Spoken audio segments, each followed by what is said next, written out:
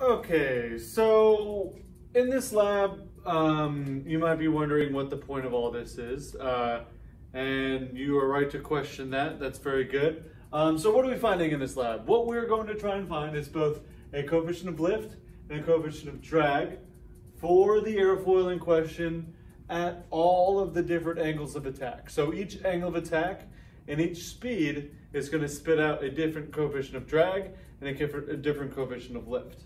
All right. So basically, when we set it up in the wind tunnel, we throw some air over the airfoil, and it creates a lift force and a drag force. Okay. Now, that doesn't sound too interesting, right?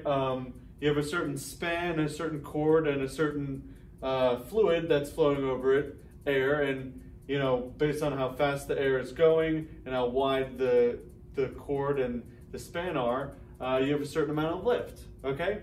But this doesn't exactly help us because, you might have in your scenario a wing that is bigger than 1 foot by 6 inches. And in most cases you do. So you think even a small plane like some remote control plane has even longer wings than that.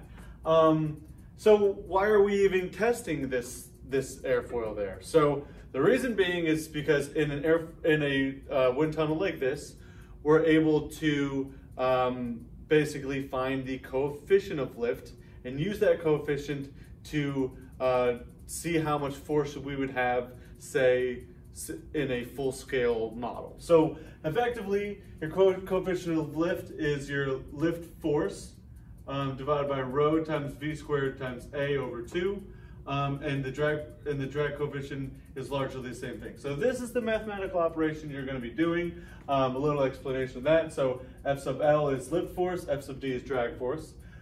This fancy-looking P over here is called rho.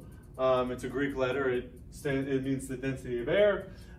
This v squared term here, that's velocity squared. And then A is your reference area, which is your chord length times the span.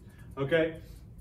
So basically the important thing that the CL allows you to do is, for one, predict conditions that would be in a full-scale test. Okay? And what it also allows you to do is compare your lift and drag ratios pretty effectively.